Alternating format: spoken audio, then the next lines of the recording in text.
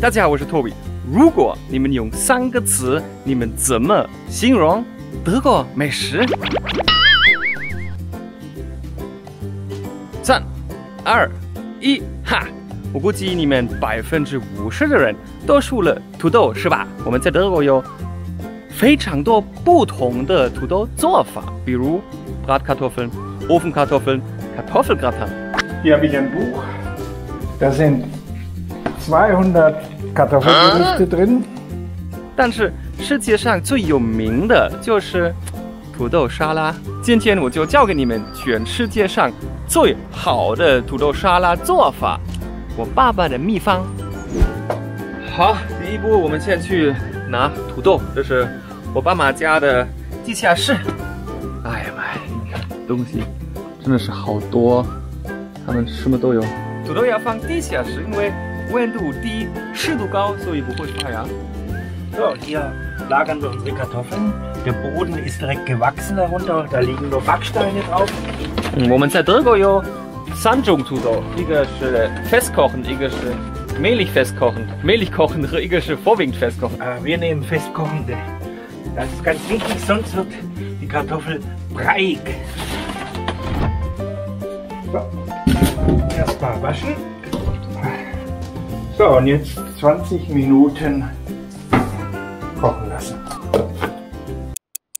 把刀插进去，如果这个土豆可以自己掉下来，那这个土豆的里面是软的。Jawohl. So machen, abkühlen lassen. Das kann jetzt 1 oder 2 Stunden dauern. 好，现在我们把土豆放外面冷一冷。哇！哎，你们知不知道，在德国有个说法，jemanden wie eine heiße Kartoffel fallen lassen。你们知不知道是什么意思吗？好，我说明一下。一个女孩子遇到了渣男，这个女孩子对渣男特别好，渣男bla bla bla，过了1个月，就以后不要他了，说拜拜。这个女孩子就是那个烫土豆，你们现在明白吗？哎，中文里有没有这样的句子？欢迎大家跟我分享一下，你们可以在下面给我留言。So, die Kartoffeln sind kalt. Wir müssen sie jetzt schälen. 好，土豆削好了。下一步，现在 Mein Lieblingsgerät ist dieses. Das ist ein altes, habe ich geerbt von meiner Mutter und das ist ein tolles Gerät. Damit kann man ganz schnell rädeln. Ah, wer isst eigentlich in Deutschland dieser Kartoffelsalat? Das ist ganz einfach. Im Süden, wo wir leben, da benutzt man Öl, Essig, bisschen Senf und Essig und Pfeffer und Salz.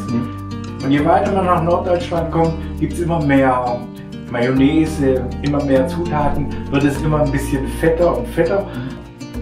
Dann nehmen wir jetzt eine Zwiebel, die müssen wir schälen.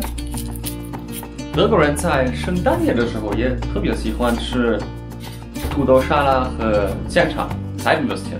Ja, das ist traditionell, weil das ganz einfach ist, kann man einen Tag vorher vorbereiten.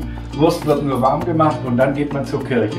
Und wenn man zurückkommt, dann gibt es Kartoffelsalat mit Würstchen. 现在可以加葱、洋葱。 Ganz wichtig, jetzt kommt die Soße. Hier ist Essig drin und etwas Wasser. Das sind die Kräuter, ganz verschiedene, Pfeffer und Salz und etwas Zucker und ein ganz klein bisschen Senf. Und das muss jetzt alles durcheinander gemischt werden, 40 Mal. So, das ist ein Rezept von einem alten Chefkoch. Das habe ich vor 40 Jahren von dem gesagt bekommen. Das sieht schon gut aus. 原来很多人在国外觉得吃土豆吃的最多的国家就是德国，但是这就是一个偏见。我举个例子吧，2017年德国人一年相当于吃了52公斤，但是英国人吃了100公斤。吃土豆吃的最多的国家就是白俄罗斯人，他们2017年每个人吃了338公斤。所以到底为什么德国人叫土豆？ Und der ist noch etwas trocken. Das ist noch kein richtiger Kartoffelsalat. Und dafür habe ich eine Rinderbouillon vorbereitet. Rinderbrühe, es kann auch Gemüsebrühe sein. Und die mischen wir jetzt runter, ganz wichtig. Und die tun wir jetzt ganz vorsichtig drunter rühren. Und jetzt fängt der Salat an zu schwätzen. 你们能听到这个声音？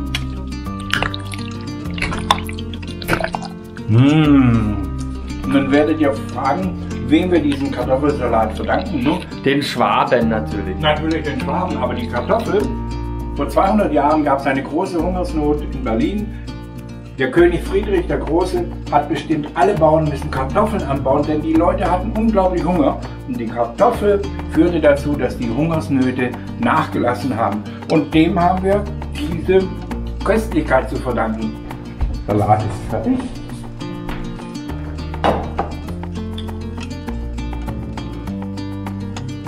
Aber gibt es eigentlich noch andere Sprichwörter über Kartoffeln? Es gibt ein tolles. Die dümmsten Bauern haben die größten Kartoffeln. 这个德国的说法，die dümmsten Bauern haben die dicksten Kartoffeln，就是最笨的农民收获最大的巨大的土豆。中文就是杀人有杀福，这就很神奇。距离这么远，但是这种老话的差不多。